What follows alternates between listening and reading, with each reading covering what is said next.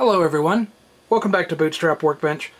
Today I wanted to stray a little bit from the usual single sideband and AM topics that I talk about and talk about one of the FM related topics on the Icom IC-7300. When you are using FM, as you are probably aware, you have the capability to use CTCSS tones for controlled access to repeaters, for controlled squelch on your receiver.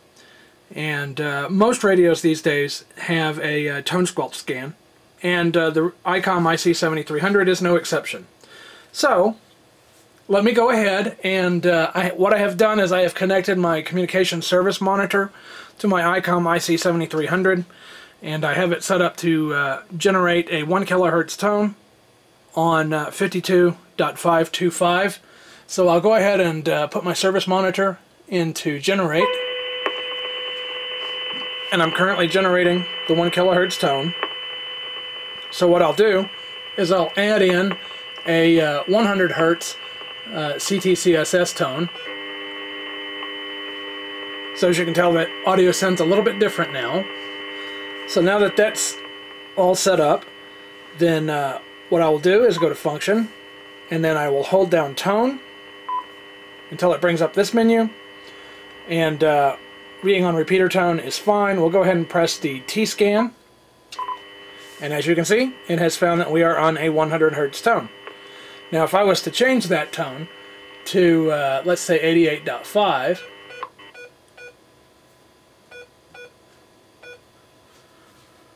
when it comes back around, it should stop on 88.5, and indeed it has. So that's a quick way to use the tone scan function to figure out the input tone to a repeater. Let me go ahead and disengage my generator and exit that menu. So what you would do in application for this is you would listen to the input frequency of a repeater. If you can hear the person who is transmitting that is trying to reach into that repeater, then you can decode their tone. If that's not possible, a lot of times repeaters will also encode the tone on their output that they are expecting on their input.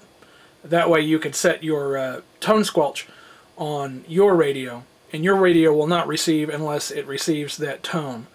Other than that, if that doesn't allow you to figure out the input tone, then you can either try it through basically brute force by trying every tone until you get in.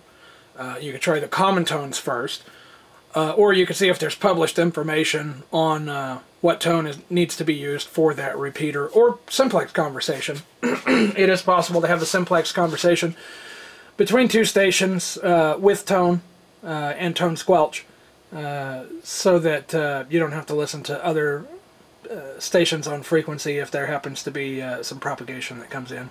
Although you do need to be aware if other people are on the same frequency that you are, just so that you can avoid interference. So that's going to be it for today. If you have any questions, comments, suggestions, put them down below. I hope that you found this video informative, and I also hope that you have a great day. Thanks for watching.